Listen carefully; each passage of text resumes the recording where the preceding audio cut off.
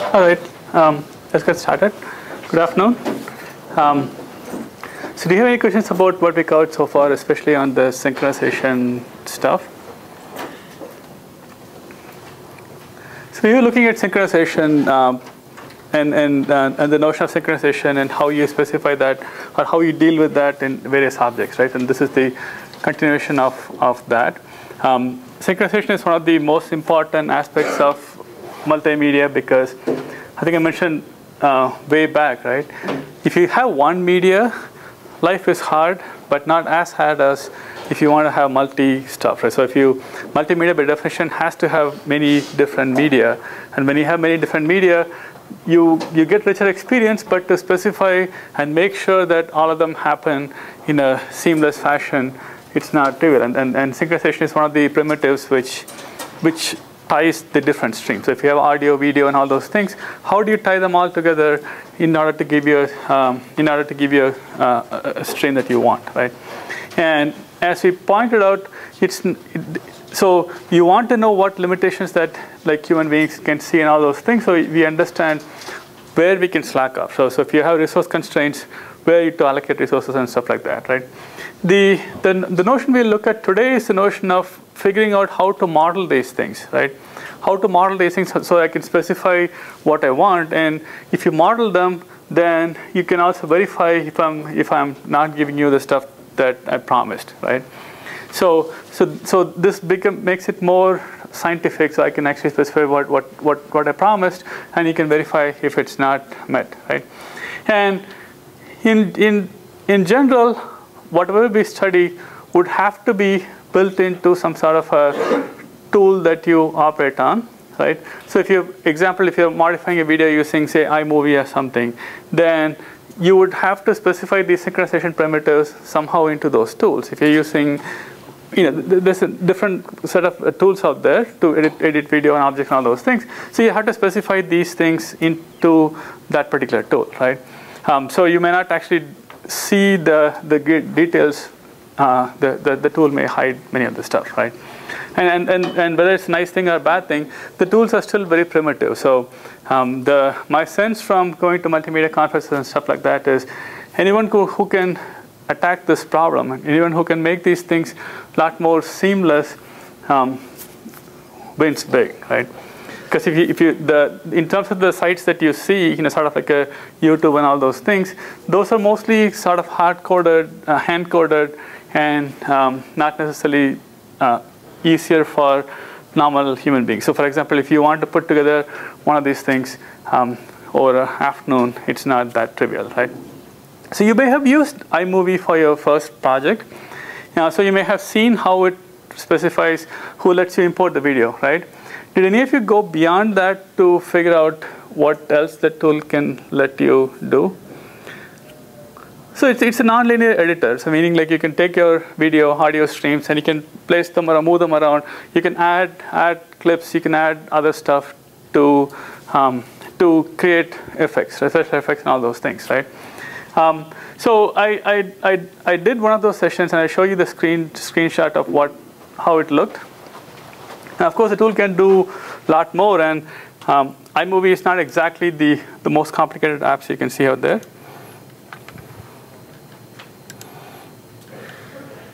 So this was my iMovie screen, right? So if you look at the editor, so I took a little bit of some video here, right? And down here you have the editor, right, where you can add and do stuff. So I clipped the clip to fairly small one. So if you can see, I don't know if you can see from back there. So essentially it shows a little video here. So this from here to here is the video from the class lecture. But I added other objects, right? So there's special effects. I mean, this one does, I think, jet engine kind of stuff, and this one does bells, and this one does Star Wars kind of like scrolling kind of thing. And you cannot probably see, but here within the audio, I changed the audio from here to here to play it slowly. And I think I mentioned it before. So if you speed up the voice, you become more squeaky, and if you slow it down, you sound much deeper. So I kind of changed those things here, right? But what I'm trying to do is what we are trying to look here, because for some reason I decided that this particular stream, right, which is generated synthetically, and this particular LDU, this has to start here. I want it to end here. This has to start here, end here, and I want something to change from here to here, change from here to here, kind of thing, right? So these are the specifications that we are studying today and stuff. So I have all these objects. I want to create this video for some reason. I think it's nice, and I want to add this stuff. And how do you specify these transitions and so on, right? So that it's not just a bunch of video playing on random, but things happen at specific intervals, right? If you want to see how it actually shows up once I render it,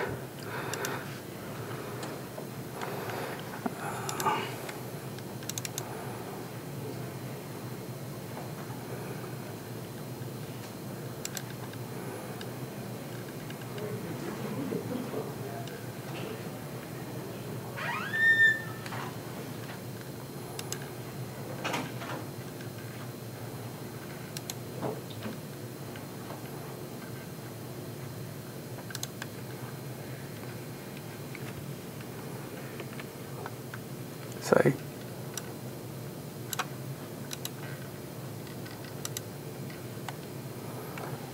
So that's one of the objects which is generated. Unfortunately, you can't hear the sound.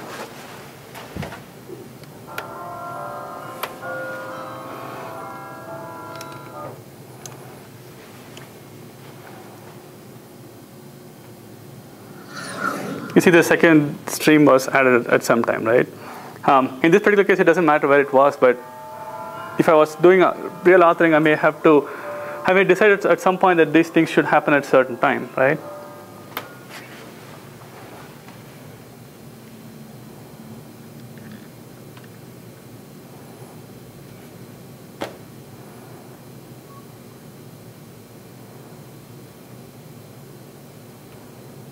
It's going very slowly.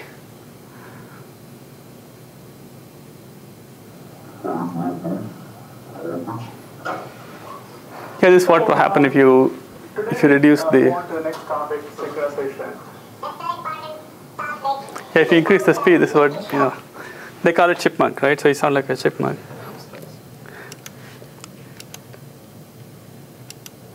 So that's the process we were trying to see. How do you specify all this stuff? Because if you think about the static things like documents and stuff, right? We don't have to worry about specifying the temporal stuff.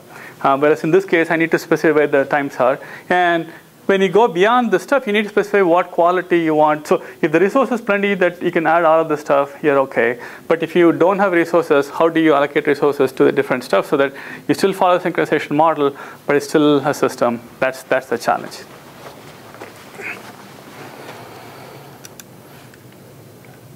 In the next lecture, we'll see how this is applied to really collaborative systems, telepresence and all those things where you have multiple different objects and stuff like that. Right. So when you talk about the specifications, you ought to be able to specify it at different levels, at the media level, stream level, object level, specification level. Essentially, you go from low level to high level. And at each level, you deal with fewer components. So at the media level, you deal with a particular media. You say when the media comes into play and when it goes away, kind of stuff. You're not talking about interaction between multiple media. But as the level goes up, you have more facilities to add how the various media objects interact, right? In the example I talked about, there is no explicit notion of how the different audio streams kind of mingle, but when you talk about more realistic systems, you have to figure out how these things merge, right? So in the case of at the lowest level, the media level, you're talking about how how you specify a particular media, right? And the objects and the operation support at this level is basically read and write. Essentially, read meaning encode or create the video, and write meaning show it on the screen, right? So you may specify something of this nature. So so you're saying that I'm opening a particular device for output, opening a particular device for input. Again, these are more abstract sense. And I'm reading a movie, meaning like I'm getting this movie encoded or from a file or what have you. And at some point at this particular time, I want it to show a certain subtitle or another subtitle, and then I want this to go to the screen, right? So this is a way for me to specify that this particular movie, which happens to be from a file called file, and when it's playing at time 26 seconds, I want it to show the subtitle subtitle 1, and then at time 26, I want it to show subtitle 2, and I want to show it on the screen, right? So it applies only to a media, and I can specify some things about the media. It's not interacting with anything else, right? So next level is you talk about streams. So when you talk about streams, now you can add the notion of other media which are part of the stream. And you're talking about, again, a continuous stream. You're talking about video, audio kind of stuff. And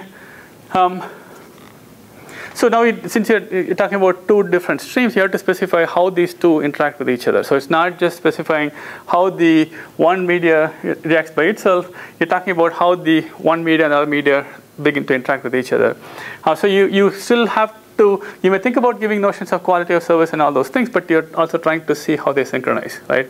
And the synchronization at this point, the problem is, if you just talk about the multimedia, the media level stuff, you may say at time 26, I should display this subtitle, right? But when you have two streams and they have specifications separately, and if you couldn't keep up with one stream and you couldn't display something at 26 seconds, right? If they're not synchronized, then your video will, if it goes on by itself, it may display the subtitles and keep moving while the audio is not catching up or whatever. So you're trying to merge these, synchronize these two.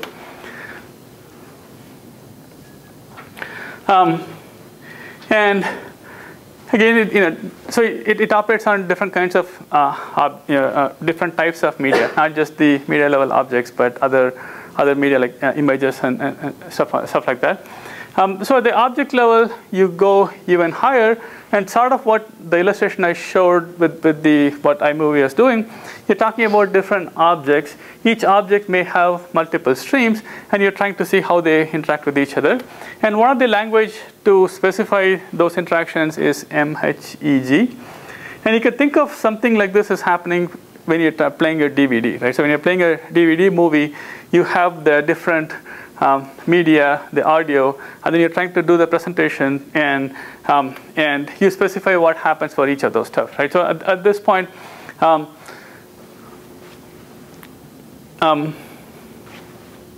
you specify the different capabilities and the presentation schedule of the different objects, right? So the specification can be at a number of different levels. We've seen a few stages. It could be an interval based, time axis based, control flow based, event based. And essentially what they're saying is, how do you specify what is the reference frame for all these different objects? So how do you make sure that whether it's based on intervals between those objects or on absolute time frame or what have you. But essentially these are the ways you can specify how the different objects are laid out. And this is the sort of level that what iMovie operates in, right? And things become a little bit more interesting when you talk about distributed system, which is sort of what we're looking at. So when you're talking about these systems, you want the source or the destination may be remote, right? It's the same. So essentially, when you talk about adding a network, you have to make sure that whatever specifications you're giving at the source is what happens at the end. So you want to have a end-to-end specification being able to act on this stuff. So that means that if you're talking about a different system, I have to say from the serving side how it should happen on the remote side, right? So we can either think of the one way to do that is to send the synchronization information to the other side, right? So for example, if I want to say something like this, let's say this is a video, this is the audio, right? At certain time I want to stop, certain time I want to stop. right? So if this has to be sent to the other side, I can say on the other side you will get the video, you'll get the audio, right? And the specification which says when these things should start should be known to the other side, right? So either I can send the information to the other side, in which case I can send them like this, right? So if I do something like this, then the other side receive the specification, and it'll receive the video, receive the audio, then it'll recreate this like that on the other end, right? Because it knows that there are two objects, and it knows the relationship because I'm sending the specification with it, right? So the other side can replay what it has to do. The problem here is now I have to send the specification with the stream, so it takes some space, right? So I can either send it, so within even sending the specification, I can either send it like this, right? I can send it like separately like this. I can send this as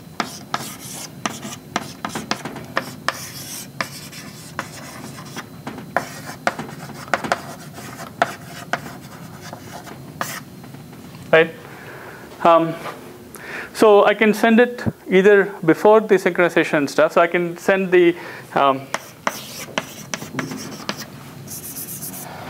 specification before I'm sending the objects, right? So I can only do this if I know what I'm going to send in the future, right? So it's not possible for me to do this for objects that hasn't happened yet. So if it's a live TV or something, I may not know the specifications enough to tell you what should happen, right? And also I need to send the specification over the wire to you. So you're wasting network bandwidth. You are now have to, so you need to get the specification so you can proceed. So for cases where I don't know the specification a priori, I can't do that, right? And so the advantages is a simple implementation, right? So you get the specification, you get the objects, you put them back together.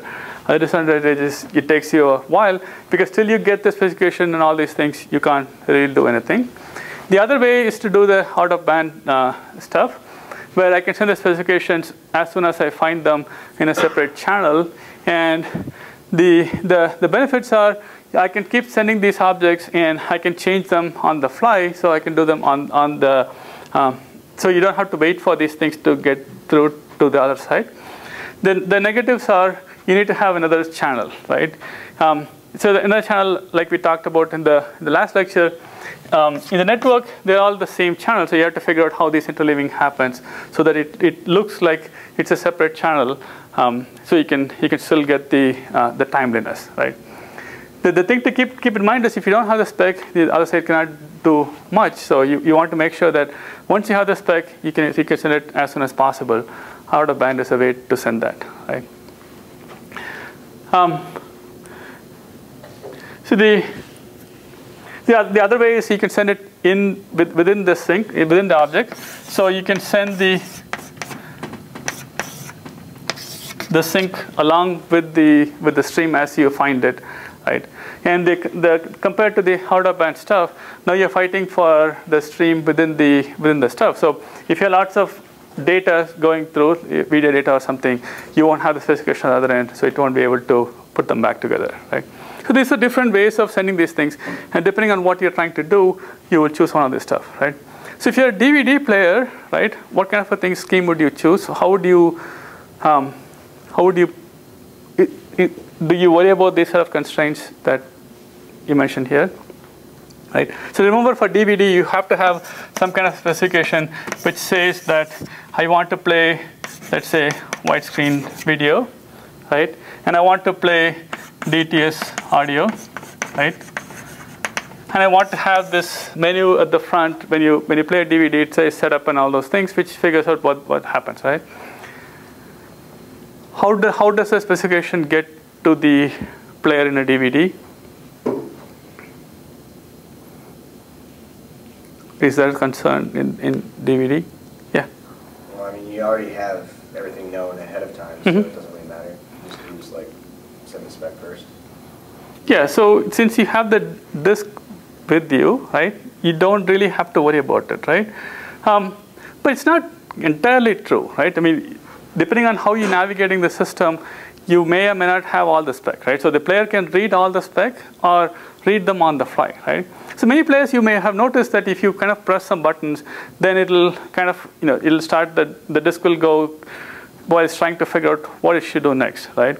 So they tend to read, like, say, the first screen and present it to you, and things will be nice and quiet. But if you press like setup or something, then you see the disk going while it's trying to read the specification for what it should do, and then read the stuff, and then play or show it, right? So you don't have to worry about these concerns of how to get the stuff because it's there on the disk, but it's not sequentially right next to you. So you pay the price of these things moving around.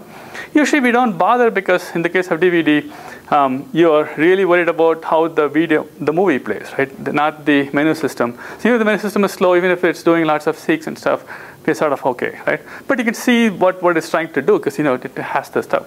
And but if you go on the network basis, then things are much harder because if it's the delay between the player and the server, if it's long, that DVD seek can become slow, and that's why you worry about those, right? So and the other way to worry about this stuff is you can perform all this sync at the source or at the client. One other way to look at this is if this is a server,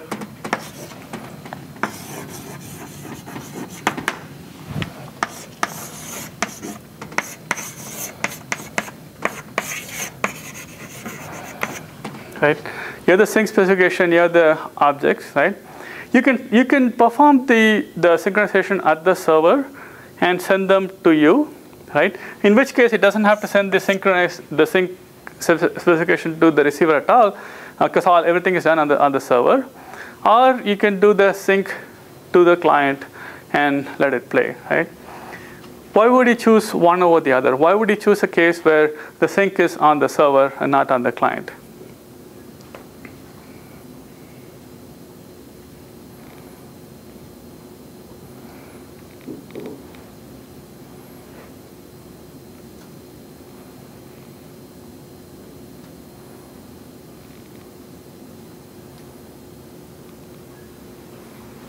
Right? Is there a reason why you would keep the sync on the server? Think of the resource requirements for dealing with this, with the specifications, right? If you do it on the server, then the client doesn't have to know about the specification.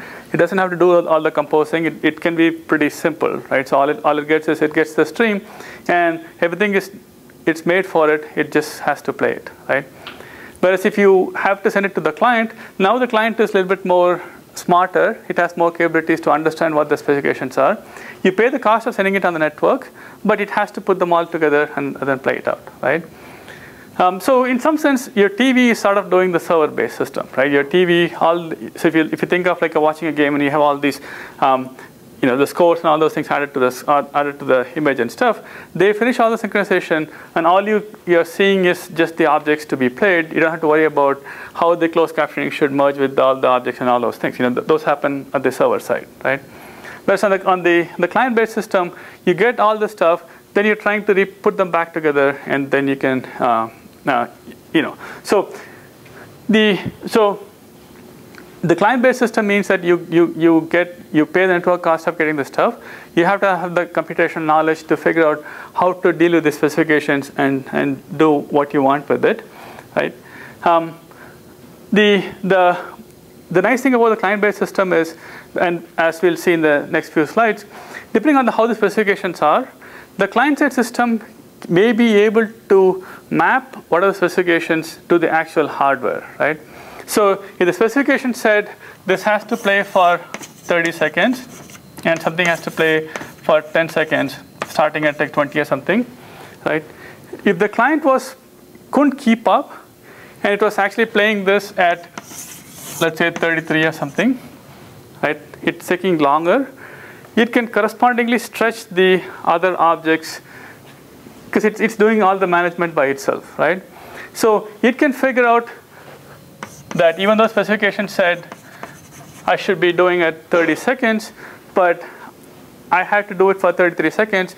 So I can, so it can make decisions on how these things should proceed from then on because it has the specifications and it's doing it locally, right? Whereas in a server-based system, the server is deciding to whatever it has to do. It doesn't consider anything at all at the client. So if things have to change, the server has to be involved because the client cannot do anything because it's not part of the equation, right? So depending on what your concern is, you move it into either our system, right? Depending on how much capabilities you have on the client, depending on how much network you want to conserve, and depending on what your system is, you either move it to the server or to the client, right? Does it make sense? And when you talk about this different stuff, we also have to talk about notions of clock and synchronization. I'm not going to go into detail into clock synchronization because it tends to become quite hairy, right? So the idea here is clock synchronization is if you're trying to do it at the server end, one way to do that is I can merge everything and send it as one stream. The other is I can send the video. I can send the video from so in the case 0 to 30 and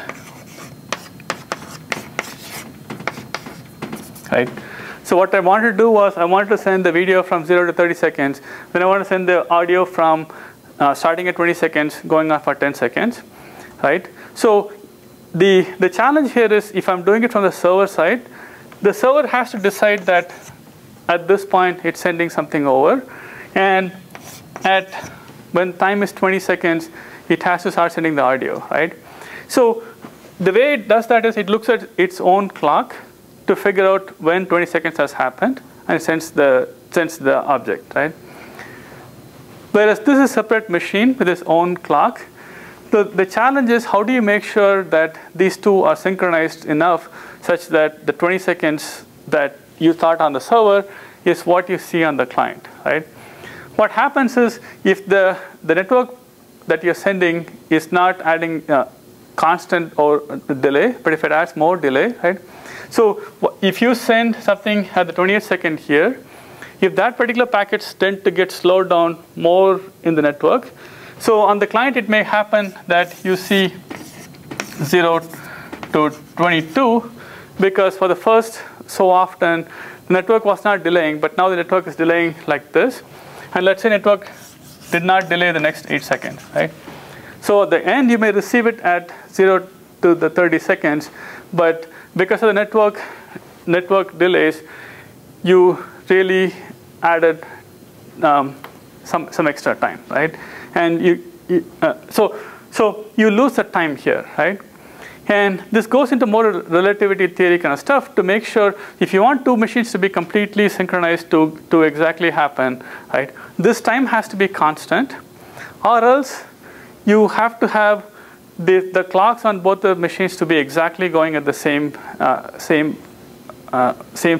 speed, right? If you don't, you need to have reference clocks to make sure that these things are happening, because otherwise, making sure that two events which are happening at two different entities to be working at the same exact clock, it's not possible. It's not trivial. I mean, you introduce notion of the general relativity stuff, right? So one way to deal with that is to use NTP clocks, which is what now machines do, right?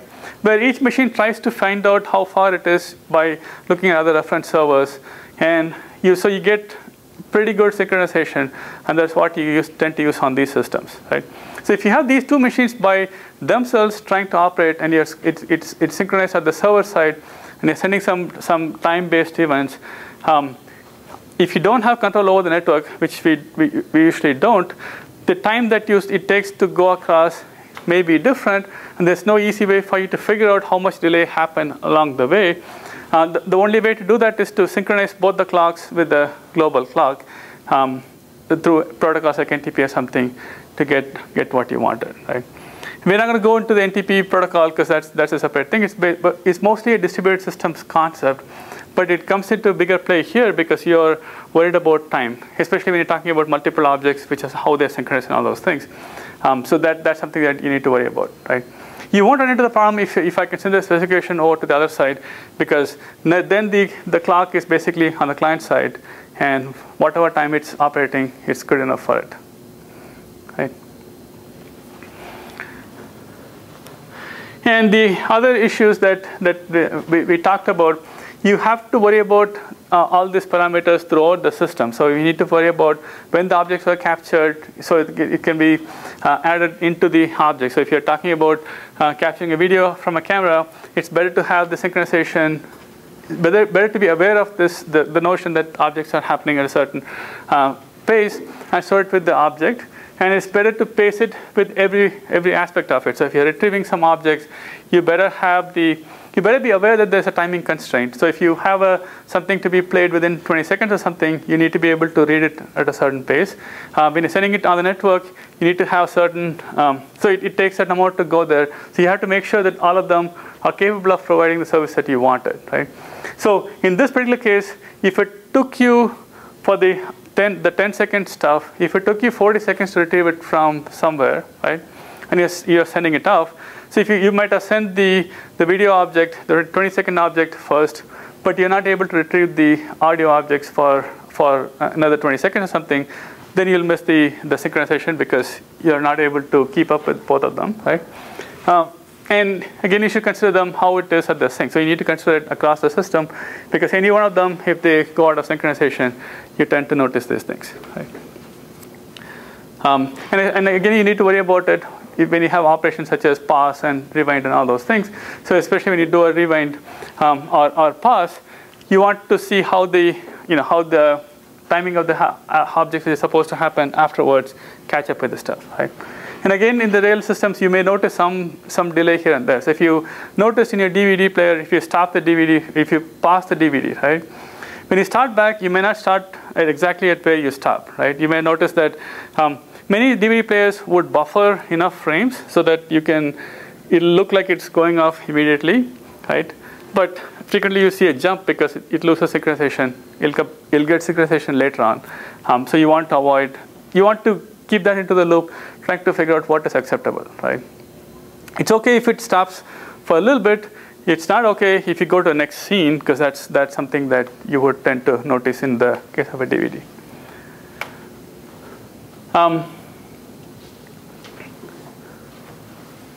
And we're going to go through the different mechanisms that I saw in the previous slide on how you can specify the relationship between the objects, right? So the different models are interval-based, timeline-based, hierarchical, reference points, Petri net event-based. I'm going to skip the Petri net-based model. It's time-based. It's more probabilistic model, right? So in the case of the interval-based specification, so this is the specification language which tells how these objects are related. So in the interval-based model, you specify the relationship between these two objects, right? So the relationships can be A before B overlaps, A overlaps A starts B, A equals B, and so on and so forth. Actually, we have the graphical representation of what those are, right? So the relationship before, for example, says that A happens before B, and you can augment it to say what the delay is, right? So by definition, right now it says A happens before B, but you could specify that the gap should be 2 seconds or so, right? And you can say A meets B because they're right next to each other. A equal to B because they're playing concurrently, and overlaps and so on, right? So you would specify. So in this case, you would specify something like this, right? So this sort of looks like what I have here, which says that this object and this object, that this A ends B, right? So the ending time for both of them are synchronized, right? Or I could have specified this as at time 20, this thing starts, which would be the overlap case, right? So through one of these mechanisms, I can specify how these two objects are related to each other. So in a more complex example, this is how I would specify what happens here, right? Where it says that when you start off, the audio plays with the video, right? So over here, when the video starts, the audio also starts, and if the user interacts, if they press certain buttons, then you do a certain sort of things, and for each of those, so you can say P2 is before P1, P3 is before P2. So what it means is you play P1, and when P1 ends, you have to play P2, and so there's an implicit notion of when P2 should happen, except when P1 finishes, and so on and so forth. So that's a specification language that you can use to specify one of the time-based interactions, right?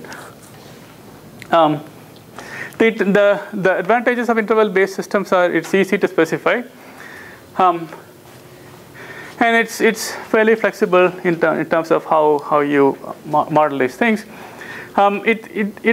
It's hard because it's hard to include skew, right? It's hard to include how to specify the time relationship between objects except at certain intervals, right? And it's operations like this, A is not in parallel to B would be hard to implement. So it's simple for simple kind of stuff, but more complex scenarios, this may not be the way to go, right? Especially if you want to say precisely at this particular time something should happen, these are not the way to go. The timeline-based system would be more suited for those, right? So here the idea is instead of specifying what happens to the different intervals with respect to each other, you choose a global time and reference everything off of that, right? So you could say, I have a global time and object 1. So this should happen at 0. This should happen at 20. This should happen at 30, right? So I'm using a global timeline. I'm aligning these objects with that global timeline, right?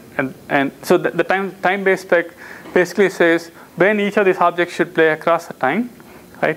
The bad part about this is if this one was not keeping up, this one will go off regardless of what happens, because these are not specified with amongst each other. It's based with the separate time, right? The other bad part is it depends on the time, right?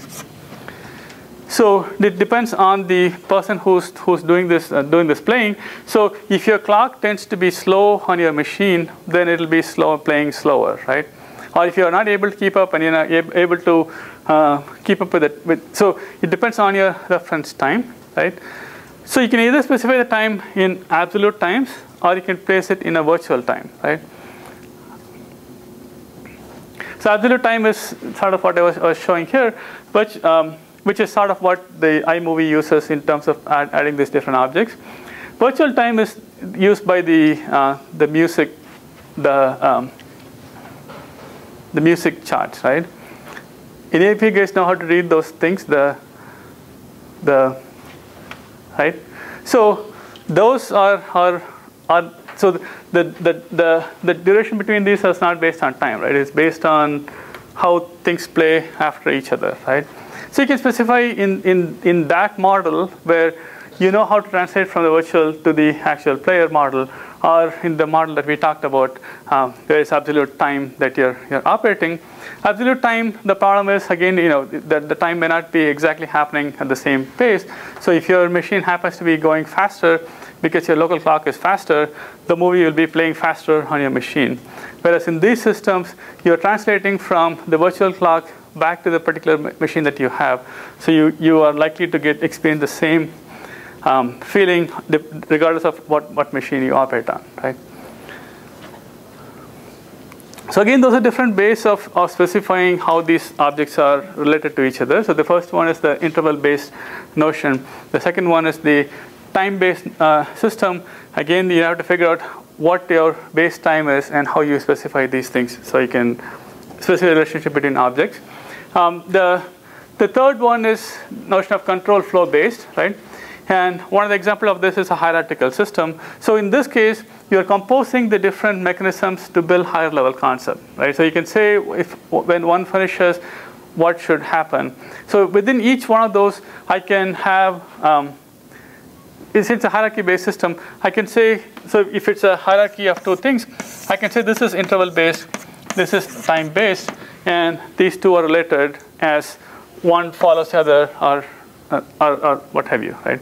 So when you think of a DVD movie, essentially this is what is happening. So you have a certain tree structure showing you in the menu setup kind of thing, and when you playing the movie, you go into a different specification, and each one of them can be specified differently, and you're composing higher level primitives on top of the base stuff, right?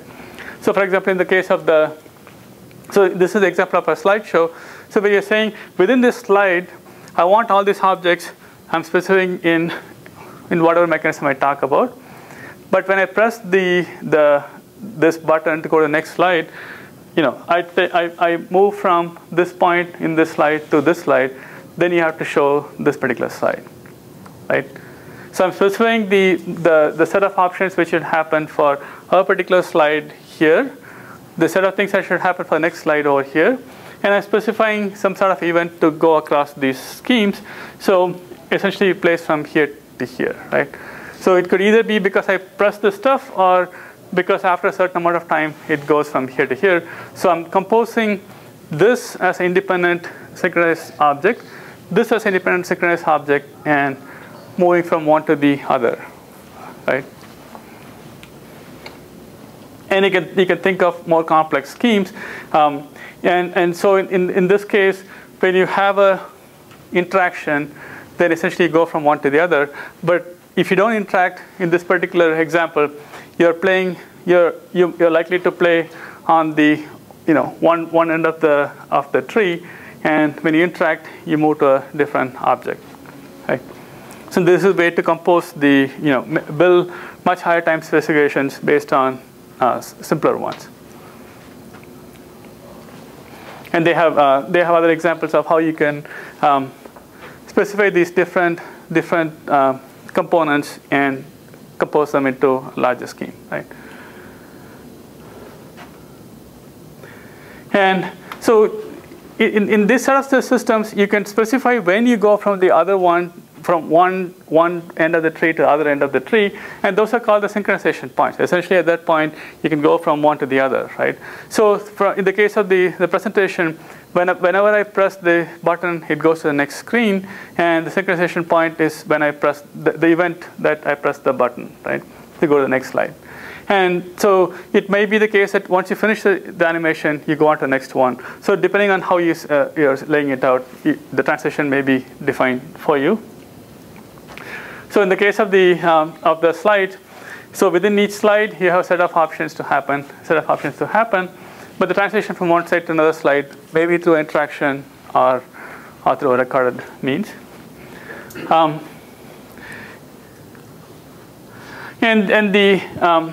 the advantages are when you, for example, if you're doing the PowerPoint kind of stuff, right? You're specifying the animations for each one of the slides independently, and then you're composing the interactions among these different slides. So it's easy or intuitive to operate on because you treat each of them as a separate entity. You specify all the specifications for each one of the slides, and then you're only presenting the transition across these slides. The hard part is it's not very hard. It's very hard to look at inconsistencies, right, at the global level, right? Because now you're decomposing it into two different problems. But if there's a global inconsistency, you don't notice these things, right?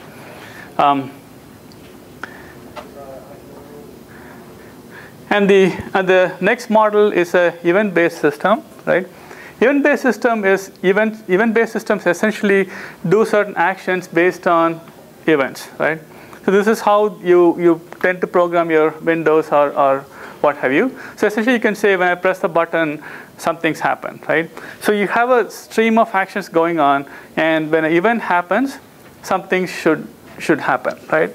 So for example, if you keep playing the movie till the event stop happens, in which case you stop, right? So the events can be a stop, prepare presentation, or start, or what have you. And the events can be external or internal to a system. External may be you interacting with the system. Internal may be after something happens, you can proceed to the next event. So again, the advantages of these systems are you can add different kind of events, right? So instead of having the mouse, so in the case of the PowerPoint, instead of having the mouse, I'm using this remote control thing. So somebody added the event-based system for this one. So essentially, when I press this stuff, you have the right trigger built into the slide, right? Because I didn't make the slide react to this one, but somebody has to map whatever I'm doing here into the events that the mouse cursor is used to. The disadvantages is tend to be too hard, right? If you program something for Windows, right? Windows meaning like Microsoft Windows or Mac, right? So when you write a program in an event-based scheme, how many of you written a program in event-based system? So event-based, so the control flow-based system, you tend to write something like you write a program with the main, and then you continue to run it like this, right? Like a straight line, your loops and what have you. In an event-based system, you may still have a main as for historical sake, but you basically say, let's say you display this screen somehow, right? And you essentially say,